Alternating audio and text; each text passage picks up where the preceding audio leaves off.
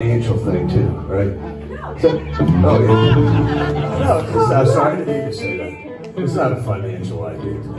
But anyway, Troy likes that song. Tink just got that's hot off the presses too, so that is really true. Because otherwise we can't pay for it. We order it, they send it ahead of time, but we don't have the money to pay for it. We don't have any money in Slambovian. But anyway, that was a long story to say. We're not going to play what we were going to play. We're going to play something else that we didn't play. It's from that album, Bibbidi Bop, because Tink picked this one. And this is a sing-along. A lot of you know this song. We've done it many times. We're going to do it again tonight.